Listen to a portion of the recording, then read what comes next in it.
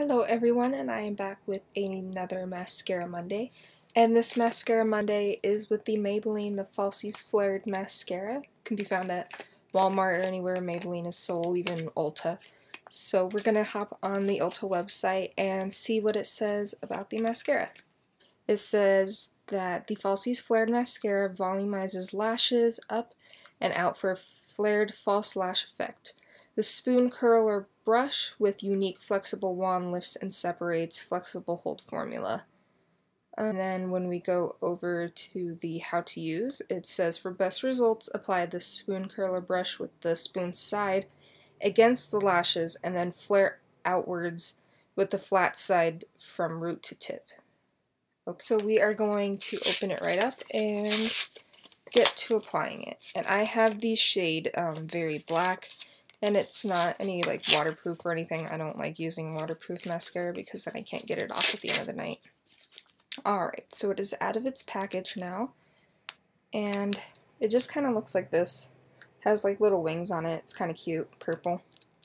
And then when you take out the wand, it has like this oval looking thing and then it's flat on one side. And so I'm guessing the spoon side is like the oval looking side.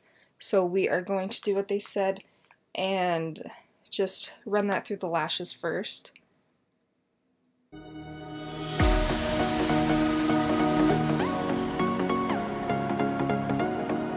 Okay, that's how it's looking for now.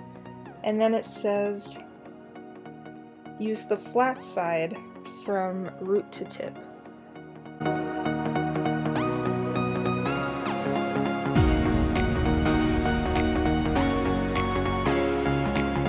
Okay, and that is what one coat looks like on this eye. And it just looks about average. Nothing too great about the mascara for now, but I am going to do 2 coats and see if that matters.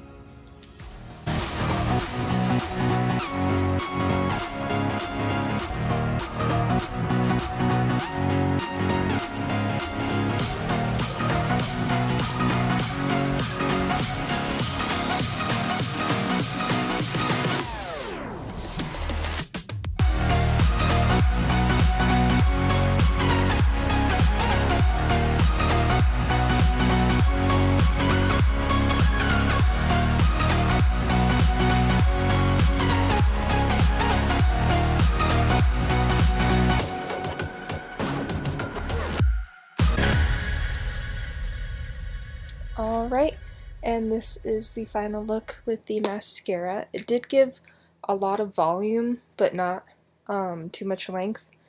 But it does look really nice, almost. It did fill in a lot of like the sparse areas in my lashes, and it did give it a nice curl.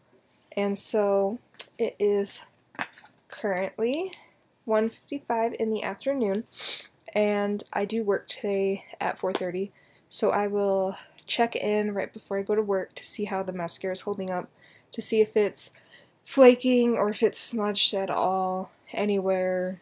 And I did not wear top eyeliner, that way you would be able to see if it did smudge onto the eyeshadow as well. And so I will be back right before I go to work to see how it's doing, and then at the end of the night when I get home I will also do another check-in and wrap up my final thoughts on it. So see you then. Alright, so it's about time for me to start heading off to work, and it is currently 3:54, so about 2 hours later, and it hasn't done anything yet, which is good, but I've just been inside editing some videos and watching YouTube. So for now it's good, it's no flaking, no smudging, so I will be back at the end of the night to do a final check-in and tell you my thoughts. Alright, I am here at the end of the night with a check-in for the mascara, and it is currently 12:29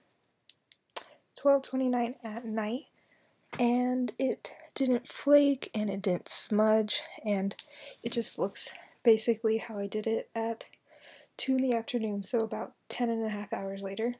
So I really like this mascara.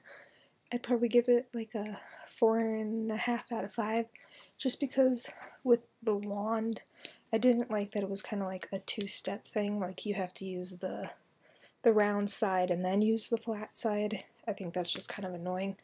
but I do like how it ended up like changing how the lashes look and everything. So I do really like it, and it was kind of hard to put on the bottom lashes. I just used the more rounded side with it because I felt like if I used the flat side it would end up hitting my under eyes. Alright guys, I hope you enjoyed my video, and thanks for watching. I'll see you next time, and don't forget to subscribe if you aren't already.